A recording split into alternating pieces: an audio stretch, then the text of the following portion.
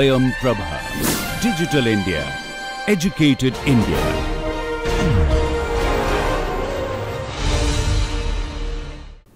Welcome students. If you remember, in the last few classes we have been discussing the particle in a box problem. So far we have formulated the problem, we have seen how we could solve the particle in a box problem, and then we also have obtained the eigenvalues and eigenfunctions of the Hamiltonian operator for this system. We have also analyzed the eigenvalues, the energy spectrum, the different properties of the eigenfunctions, and we also looked at the average property or the expectation value of position operator. In today's class, we will continue our discussion and we will use the eigenfunctions that we have obtained to discover different properties of this system. The first thing that we are going to discuss today is the average value or the expectation value of momentum operator for this particle in a box problem. When I say expectation value, of course we know that we have to, so now we are going to discuss the expectation value of the momentum operator. So when I say expectation value of the momentum operator, I mean I have to evaluate the integral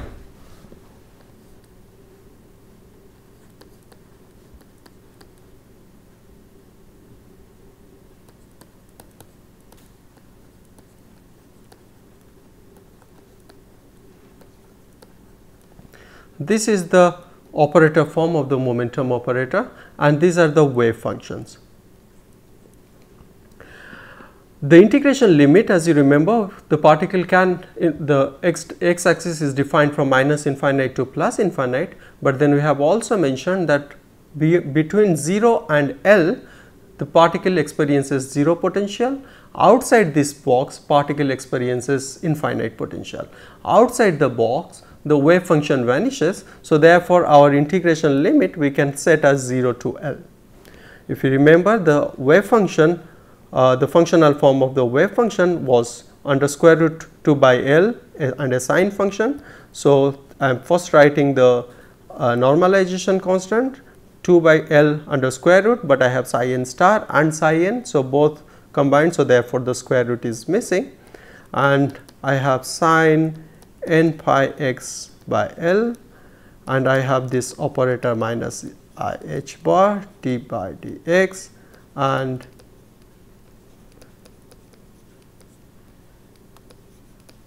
I now have to solve this integral. I see 2 by L, and then I see that this minus I h bar I can bring out of the integration, and then I look at the integral. So I have a sine function here and a differentiation of a sine function with respect to x.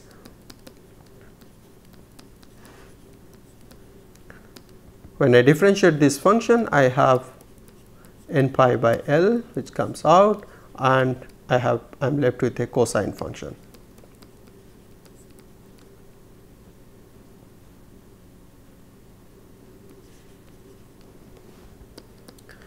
Okay, so this constant I will bring out,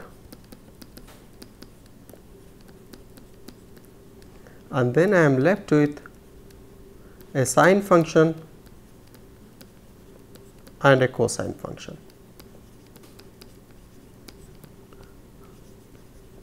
I can simplify these two functions by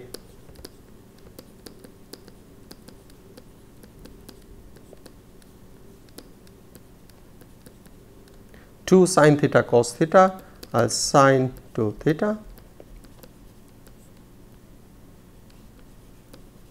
and when I integrate this function, finally I have these constants outside.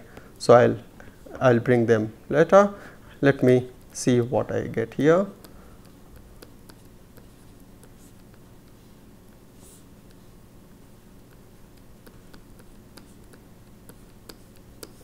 In the limit 0 to L.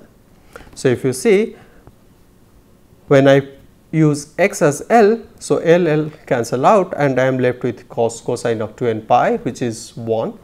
And when I put x as 0, that also makes cos 0 as 1. So therefore this function turns out to be 0, and as a whole when I multiply this 0 with this constant, I get 0.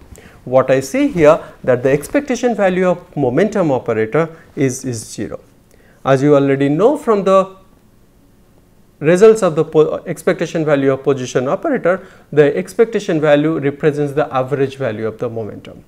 Now, when I see an average value of 0 for linear momentum, this indicates that on average the particle actually has no speed or no momentum. So, as if the particle is static. This result also has a deeper meaning if we analyze it a little further. If you see this, the wave function that we had as the from the particle in a box problem, I am writing only the wave function without the normalization constant. This wave function is not an eigenfunction of momentum operator. So, if you remember, the momentum operator is minus I h bar d by dx. So, when I apply momentum operator on this eigenfunction, on this function, I get a cosine function. So, when I do not get back this function that I am acting on, so this is not an eigenfunction for this operator, that we already know. So, therefore, when I measure momentum, linear momentum for this state function, I am not going to have a definite value, rather I will have a linear a linear combination of several possible values. But I am going to rewrite this state function in a slightly different way. So, I would use sin n pi x divided by L. I can write it as e to the power I n pi x by L minus, sorry, this is plus I minus e to the power minus n pi x by L divided by 2I. So, this simply converts a sine function, expresses a sine function in terms of an two exponential function. Sin theta equals e to the power I theta minus e to the power minus I theta divided by 2I. Now, I see this wave function, this state function sin n pi x has two parts. One is e to the power plus I n pi x by L, another is e to the power minus I n pi x. If you observe carefully, these two exponential functions are actually eigenfunctions of the linear momentum operator that we can show without any problem. So, I see I minus I h bar d by dx, this is the linear momentum operator, and when I apply it on I n pi x by L, what do I get? So, minus I h bar remain. When I differentiate this exponential function with respect to x, I get I n pi divided by L e to the power I n pi x by L. I can simplify it by minus I into I as plus 1. So, I have n h bar pi divided by L e to the power I n pi x by L. So, what I see here is that this function is actually an eigenfunction of this linear momentum operator with an eigenvalue of n h bar pi divided by L. I can also do the same thing for the other component e to the power minus I n pi x by L, and I would get the eigenvalue as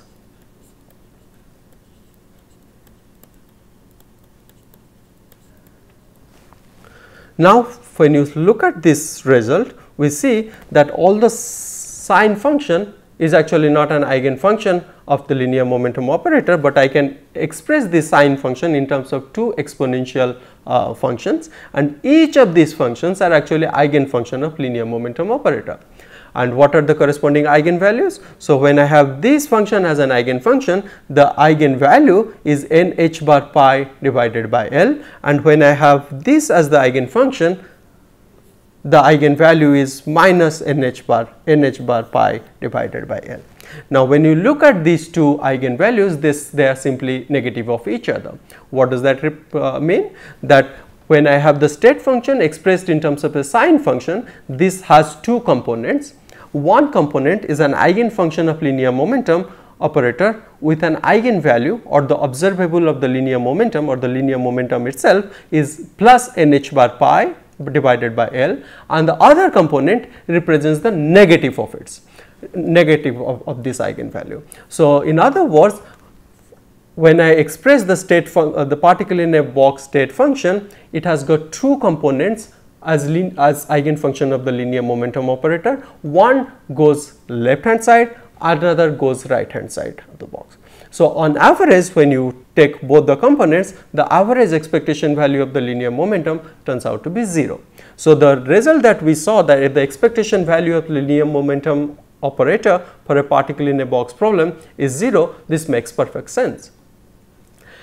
Please note that the expectation value of this linear momentum operator for the particle in a box problem does not, the expectation value does not depend on which state function I am considering. Does not matter what value of n I am considering, the expectation value is always going to be 0. The way, just to remind you, in the similar way we also saw for the expectation value of the position operator, that does not matter which state function I am considering, whether n is 1 or n is 2 or n is 3 or n is 4, it does not matter. The expectation value of the position operator was always L by 2, and now we saw the expectation value of the linear momentum operator is always 0. So, it is very important to understand what the expectation value or the average value represent as opposed to the eigenvalue of a particular state. In the next, we actually would go beyond the particle in a box, and we would look at a particular solution, a particular problem which goes by the name free particle. What do we mean by free particle? If you remember, the particle in a box experienced 0 potential within the box, and outside the box it experienced infinite potential. But as a free particle, when we say free particle, we mean that the particle experiences no external potential whatsoever all through the space. So, in other words, I have, if this is my x axis, it goes from minus infinite to plus infinite over 0. So, the potential energy operator is 0 throughout. So, we said that potential energy is 0, the kinetic energy, so this is a free particle of mass m. So, the kinetic energy is minus a square by 2 m d square by dx square. So, again we are considering the movement of the particle along one dimension, only along one dimension. So, this is my kinetic energy, this is the potential energy. So, I can write down the Schrodinger equation as where the Hamiltonian is sum of kinetic energy plus potential energy, and the Schrodinger equation is H psi equals E psi. When I use this form of the operators, I see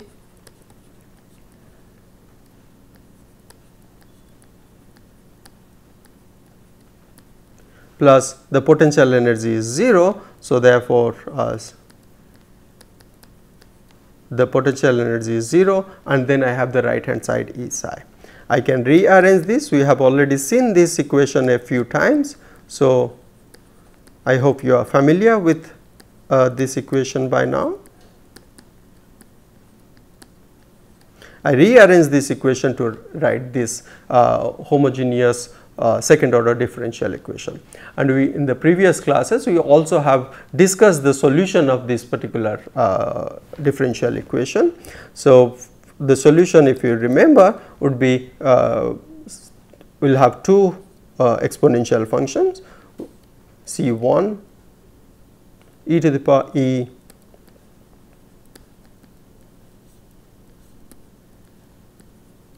plus C2 e to the power minus I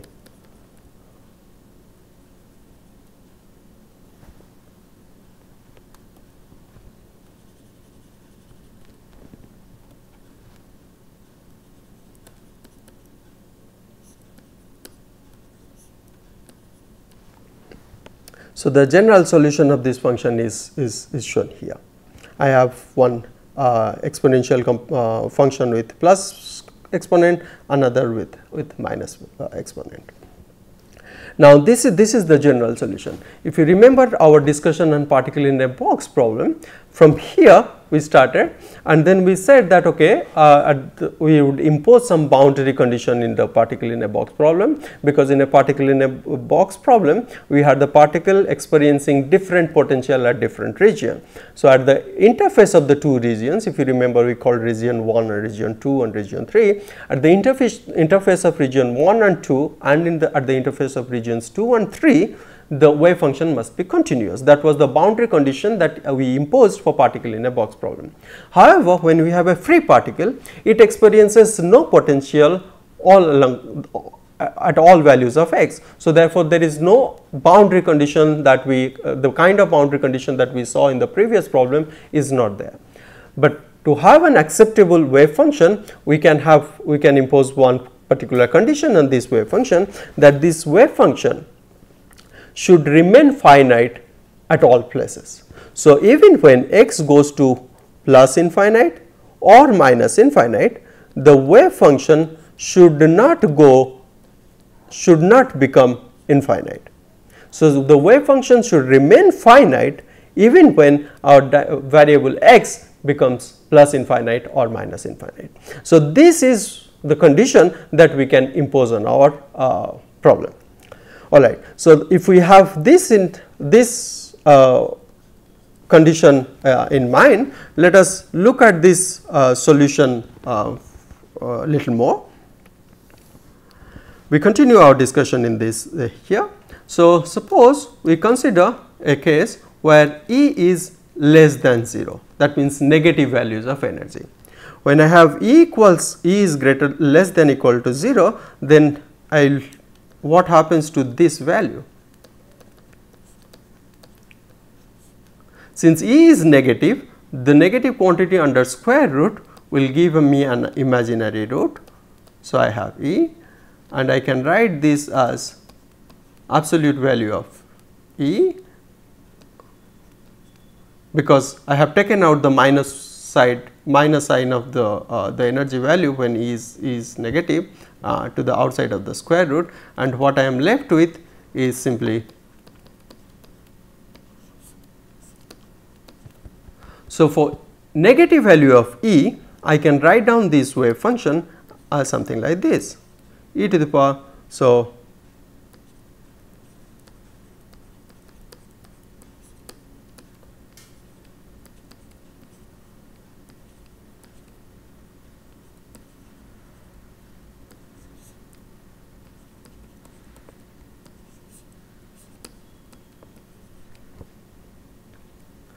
now, let us analyze these two functions. Suppose x goes to plus infinite. When x goes to plus infinite, you see, because what happens to this term? X is very large, but I have a negative sign here. So, therefore, this term becomes very small. So, when x goes to infinite, this term would tend to become 0, very small, it would go to 0. So, therefore, this does not create problem for me at x equals plus infinite.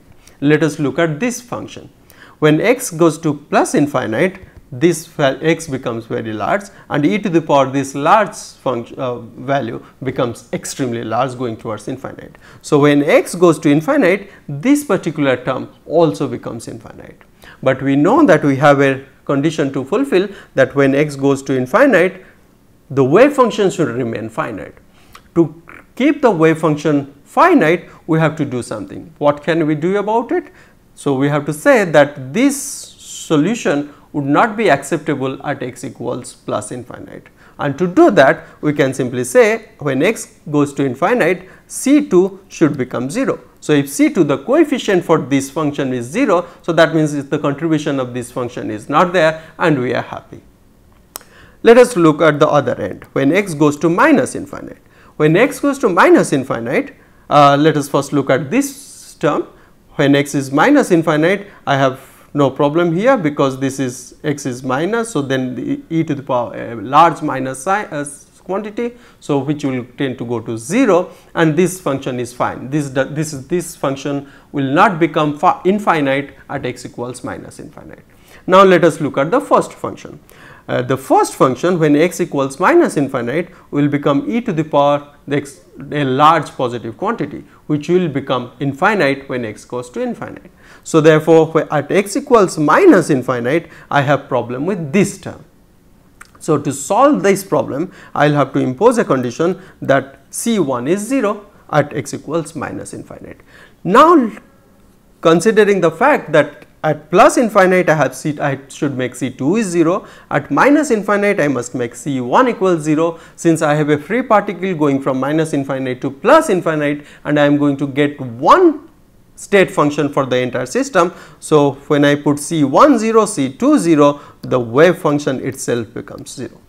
So what it tells? So the wave function is 0, so therefore the probability density is 0, that means the particle does not exist. So what does not exist is that negative solution, negative value of energies are not allowed. So this gives us for free particle that only E greater than or equal to 0 values are allowed.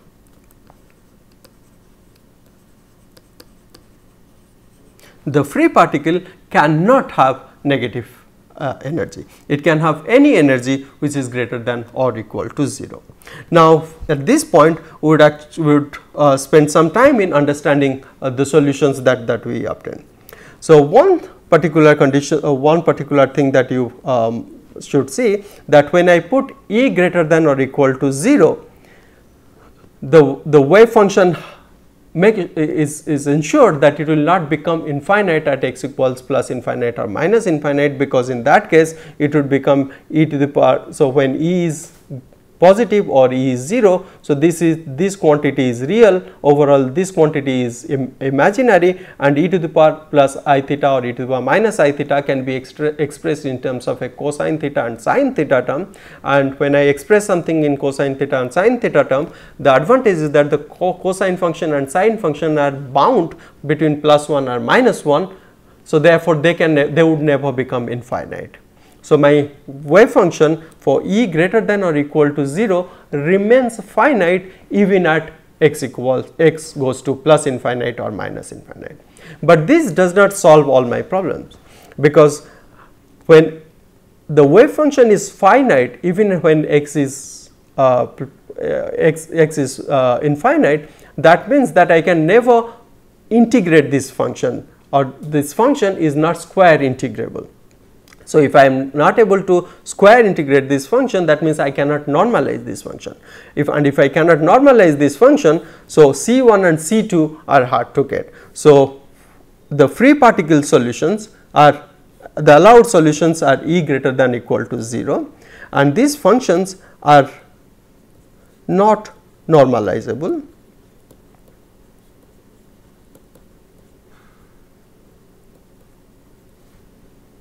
And they are also not quantized, because what so far we have no boundary condition that which existed like the way it existed in particle in a box, that gave us a discrete solution. Here there is no such boundary condition to make the energy levels discrete. So therefore all positive energy values are allowed.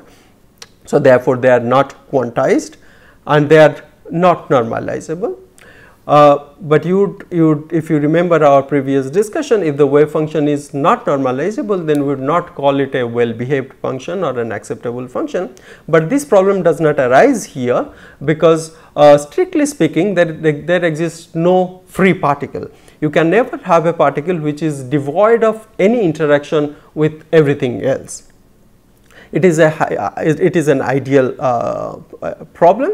In reality, however, if you can get a somewhat a free particle, in that case you can normalize it within the experimental conditions. When I say free particle, it is perhaps important to give you some idea about what physical system can represent a free particle, then the answer to that question is that you have seen photoelectron experiment. So, when you shine irradiation on a system, then you eject a photoelectron. That photoelectron, which is now outside the influence of the molecular environment or the nuclear environment of the molecule, is an example of a free particle, is an example of this free particle. So, therefore, in such a case, when we have a free particle, although we cannot actually normalize this system, but still the solutions are there. So, in this class, so far what we have done is that we have discussed particle in a box problem and a free particle problem. In case of particle in a box problem, all our wave functions were bound solutions. For example, if you remember the solution of particle in a box problem, all our wave functions were bound. That means they were all present within the dimension of the box. But in case of a free particle, the free particle, since the allowed functions are all e greater than or equal to 0 and they are sum of a cosine and sine function, so they are found everywhere. So, they can be seen from minus infinite to plus infinite. So, therefore, they represent what we call unbound states. The free particle solutions are unbound states, whereas the particle in a one dimensional box solutions, they represented all bound state. In between the bound state and non-bound state problem, there exist the real systems. For example, it is very when we say that the particle experiences infinite potential, that means the molecule is extremely stable, the electron never leaves the molecule. When you say the free particle, that means the electron has already left the molecule. But most interesting part of the story lies in the intermediate case, where the particle or the electron experiences not infinite, rather a finite potential. If you remember all your chemical reactions that you have studied, when there is an electrophilic attack or a nucleophilic attack, when you have reactive molecules, that means the electrons are willing to come out of the nuclear environment and do the reactions, right. So, in those cases, the electrons do not experience infinite potential, nor do they experience no potential, rather they actually experience a finite potential. So, there exists methods to solve particle confined to a finite potential energy barrier. So, they are called particle in square well, but for this particular topic lies beyond the scope of our discussion. But when we take particle in a infinite potential or a free particle and particle in a finite wall, we actually cover the entire range of potentials that the electron can experience. Thank you very much.